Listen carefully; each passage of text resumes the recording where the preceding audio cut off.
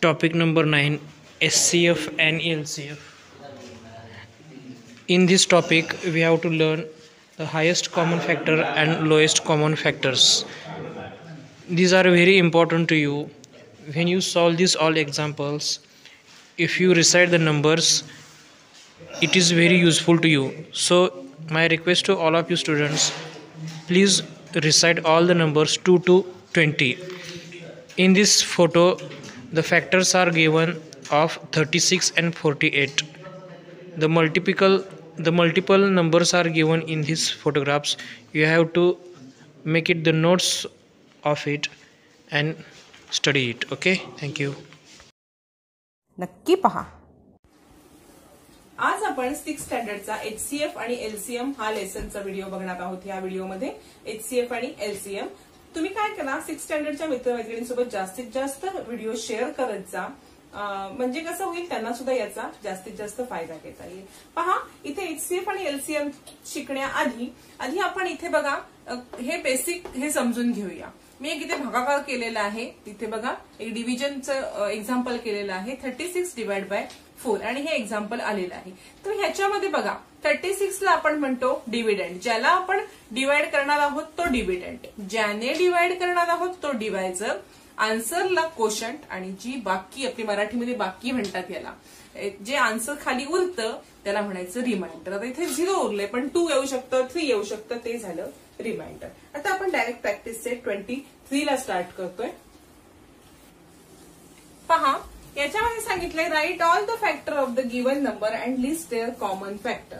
Factor म्हणजे काय, तर याला पूर्ण भाग जाणारी संख्या, नंबरला त्या पूर्ण भाग जाणारी संख्या, रिमाइंडर 0 आला पाहिजे, त्याच नंबरला म्हणायचं त्याचा फॅक्टर. असं आता 1 बघा. आता आपण प्रॅक्टिस सेट 23 सॉल्व्ह करतोय. इथे तुम्हाला काय सांगितलेलं आहे, right all the factor of the given number and list there common factor.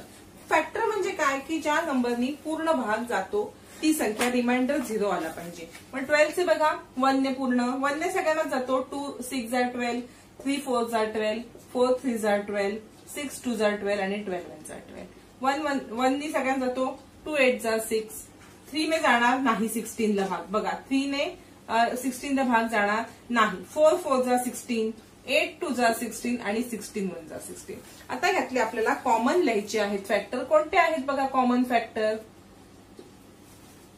बघा 1 तो लिहिला मी इथे, 2 लिहिला, 3 नाहीये, 4 तो लिहिला.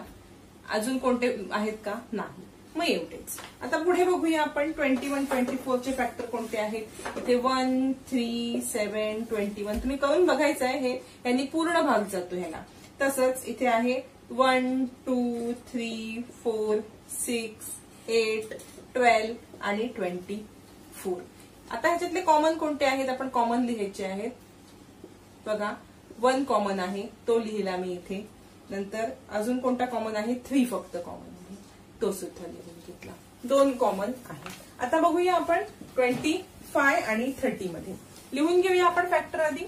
बघा 1 ने जातो, 2 ने नाही, 3 ने नाही.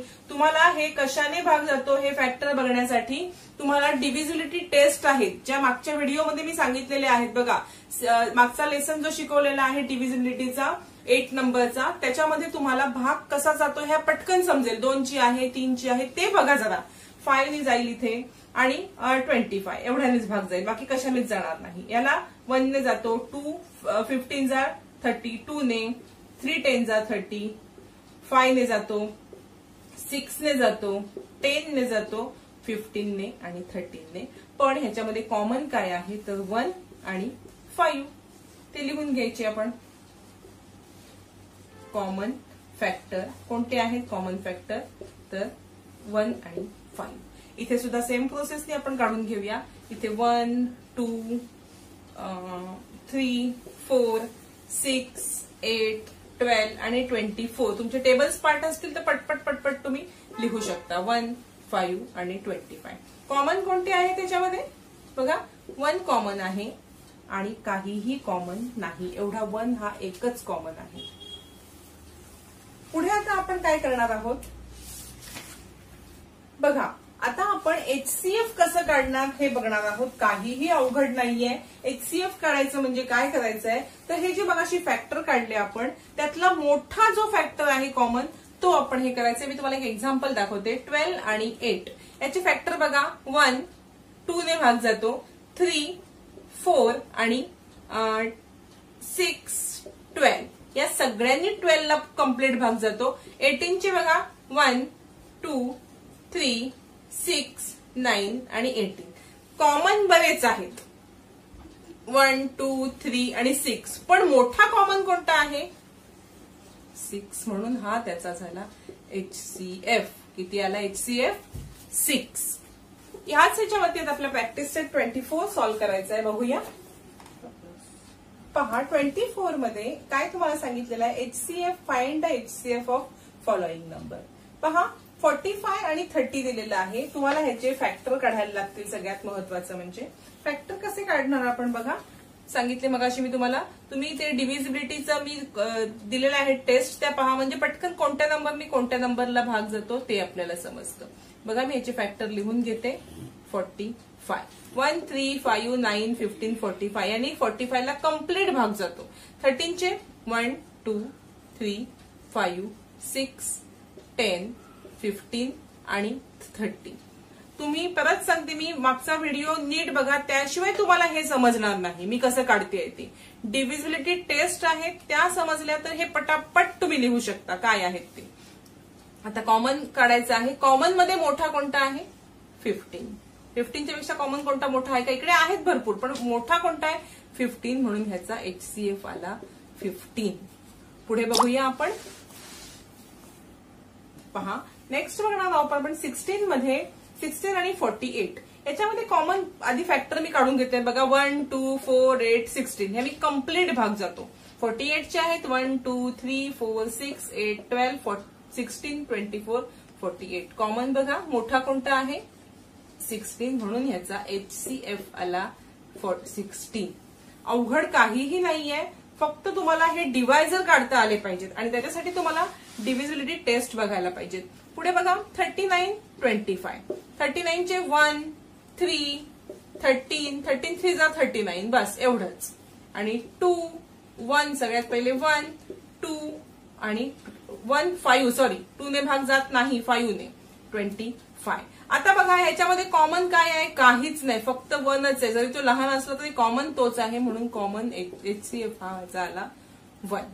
अशाच प्रकारे सोडवायचे आहेत. बघा मी अजून 1-2 सोडवून दाखवते मग आपण वर्ड प्रॉब्लेम घेऊया. ह्याच्यामध्ये काहीही अवघड नाहीये. अजून 1-2 दाखवते मग आपण वर्ड प्रॉब्लेम स्टार्ट करूया. 49 चे बघा 1 7 आणि 49. 56 चे 1 2 4 7 8 14 28 आणि 56. कॉमन काय आहे मोठा 7 म्हणून ह्याचा HCF आला 7. अजून एक बघूया आणि मग आपण वर्ड प्रॉब्लेम सॉल्व्ह करायला घेऊया.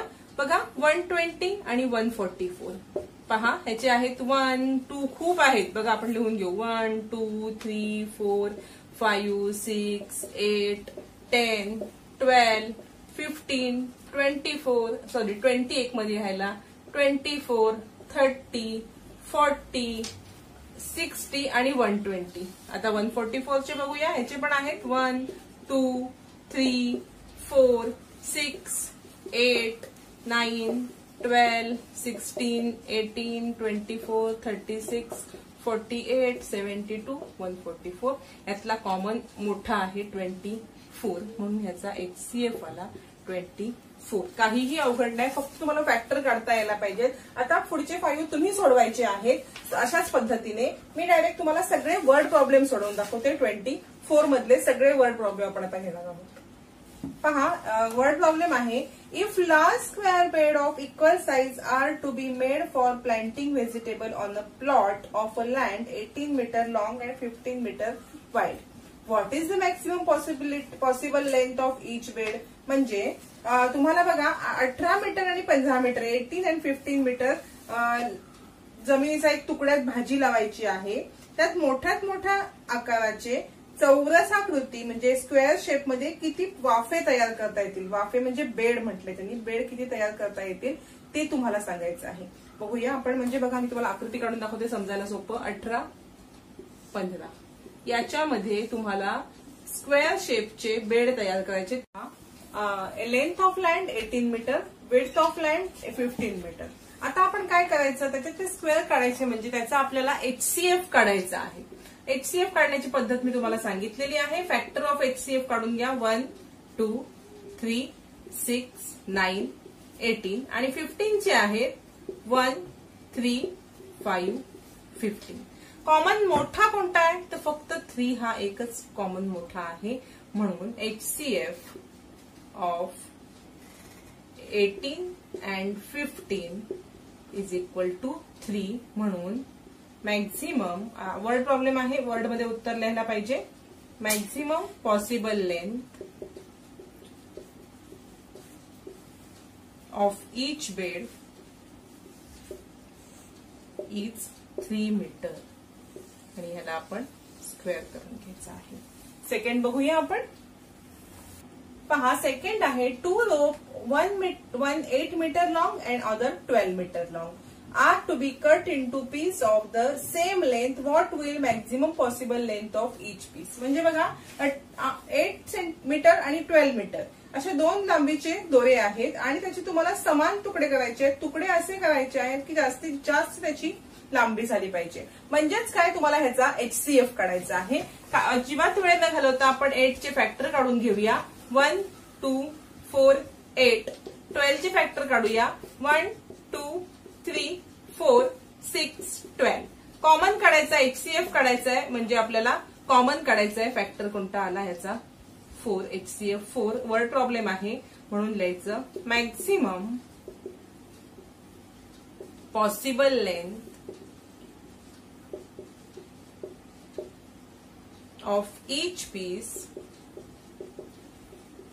इज इक्वल टू 4 मीटर आणि ह्याला स्क्वेअर करायचं आहे. काहीही अवघड नाही. थर्ड बघूया आता आपण. वर्ड प्रॉब्लेम बघा.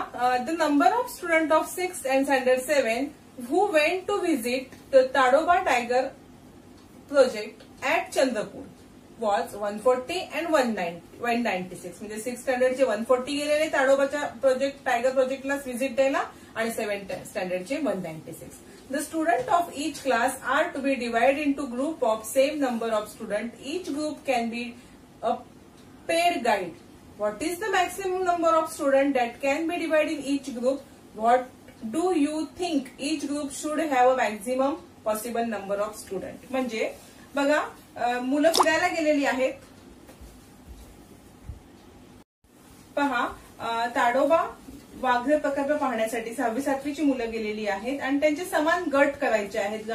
गाईड त्यांना गाईड करण्यासाठी समान गट करायचे आहेत. तर तुम्हाला याचे जास्तीत जास्त मोठ्या विद्यार्थ्यांचा गट किती होईल ते सांगितलेलं आहे. ते तुम्ही काढायचं आहे. बघा, काही नाही, HCF काढायचं आहे. 140 चे डिवायझर काढा. बघा, फॅक्टर काढा. 1 2 ने जातो, 4 ने जातो, 5 ने सुद्धा जातो, 7 ने जातो. बघा, ह्याच्या कसं मी करते ह्याच्यासाठी आपण डिव्हिजिबिलिटीच्या टेस्ट यूज केलेल्या आहेत. तुम्ही मुद्दाम तो प्रॅक्टिस सेट जाऊन परत बघा, त्याशिवाय हे समजणार नाही. 14 ने जातो, 20, 28, 35, 70 आणि 140. तसंच 196 ला 1, 2, 4 ने आहे, 7, 14, 28, 49, 96 आणि 196. आता ह्यातला कॉमन बघा, 28 हा कॉमन डिवायझर आहे. HCF आला 28 म्हणून पहा, maximum student in each group is 28. Word problem आहे म्हणून वर्ड मध्ये लिहायचं. नेक्स्ट लास्ट एक्झाम्पल बघणार आहोत आपण. पहा, नेक्स्ट आहे at a rice research centre at Tumsar, there are 2,610 kg of seed of basmati variety and 1,980 kg of Indrayani variety. If the possible weight of seed has to be filled to make bag of equal weight, what would the weight of each bag? How many bag of each variety will be there? म्हणजे बघा, बासमती आणि इंद्रायणीचे किती तांदूळ आहेत, जाती आहेत ते दिलेले आहेत. तर जास्तीत जास्त वजनाच्या पिशव्या तयार करायच्या आहेत, तर एका पिशवीत किती वजन असेल आणि प्रत्येक जातीच्या पिशव्या तांदळाच्या किती पिशव्या होतील. बघा, याचा आपण HCF काढायचा आहे. आधी आपण याचे फॅक्टर काढून घेणार आहोत. बघा, याचे खूप फॅक्टर निघणार आहेत. पहा, याचे मी फॅक्टर काढून घेतलेले आहेत. 1, 2 बरेच फॅक्टर निघतात त्याचे, दोघांचे सुद्धा. पण ह्यातला मोठ्यात मोठा कॉमन फॅक्टर हा 90 निघणार आहे. म्हणून ह्याचा HCF आला 90. म्हणजे मॅक्झिमम वेट ऑफ, बघा, maximum weight of each bag is equal to 90 kg. पण तुम्हाला सांगितलंय काय की बासमतीच्या किती पिशव्या तयार होतील आणि इंद्रायणीच्या. मग काय करणार आपण, 90 kg हे आपलं आन्सर आल्यावरती आपण काय करायचं आहे, तर number of bag of basmati काढण्यासाठी 2610 डिवाइड बाय 90 करायचंय. आन्सर येणार 29. आणि इंद्रायणीचं आहे 1980 डिवाइड बाय 90. आन्सर येणार 22. मग लिहायचं कसं आहे आपल्याला, हे आन्सर एक पहिलं लिहिलं, नंतर कसं लिहायचं, number of bag of basmati rice. काय केलं आपण, बासमती राईसच्या बॅग काढण्यासाठी एक बॅग 90ची एकूण राईस किती आहे 2610 डिवाइड केलं, आन्सर आलं 29. आणि इथे खाली लिहायचं number of Indrayani bag, number of bag of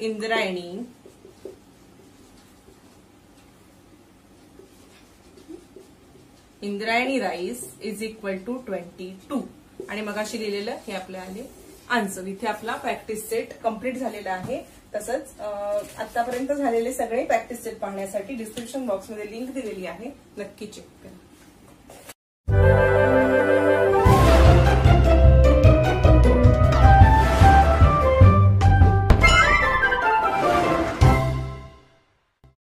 Today, we will learn the highest common factor and the lowest common multiple. Let's first learn about the highest common factor, which is also known as HCF. To understand this, we need to find the factors of 20 and 24. The factors of 20 are 1, 2, 4, 5, 10 and 20. Similarly, can you list the factors of 24? Think about it. You are right. The factors of 24 are 1, 2, 3, 4, 6, 8, 12 and 24. Among the factors of 20 and 24, the factors 1, 2 and 4 are common. We call them common factors of 20 and 24. 4 is the highest number among the common factors of 20 and 24. Therefore, 4 is called the highest common factor. That means, for any two or more given numbers, the highest of their common factor is called highest common factor or HCF. It is also known as the greatest common divisor or GCD. Let's learn to find the HCF of the given numbers. Let's find the HCF of 20 and 24. First, perform the prime factorization of these two numbers. The prime factorization of 20 can be performed in the following way. The obtained factors as 20 is equal to 2 into 2 into 5. Similarly, perform the prime factorization of 24. This would be 24 is equal to 2 into 2 into 2 into 3. Now check for the common factors among the prime factors of these two numbers. As you can see, 2 is repeating twice among the prime factors of 20 and 24. There is no other common factor between the two. Therefore, the HCF of 20 and 24 is 2 into 2 is equal to 4. Let's now learn about lowest common multiple or LCM. To understand this, let's find the multiples of 6 and 8. The multiples of 6 are 6, 12, 18, 24, 30, 36, etc. Similarly, can you tell me the multiples of 8? Think about it. You are right. The multiples of 8 are 8, 16, 24, 32, 40, 48, etc. Among the multiples of 6 and 8, 24, 48, etc. are common. These numbers are called common multiples of 6 and 8. 24 is the lowest number among the common multiples of 6 and 8. Therefore, it is called the lowest common multiple. That means, for any two or more given numbers, the lowest of the common multiples is called the lowest common multiple or LCM. Let's learn how to find the LCM of the given numbers. Let's find the LCM of 6 and 8. First, we perform the prime factorization of these two numbers. The prime factorization of 6 can be performed in the following way. Therefore, we will write the obtained factors as 6 is equal to 2 into 3.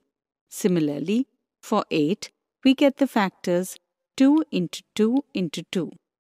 As we can see, the factor 2 is repeated thrice and the factor 3 occurs only once. The product of these prime factors will be the LCM of the given numbers.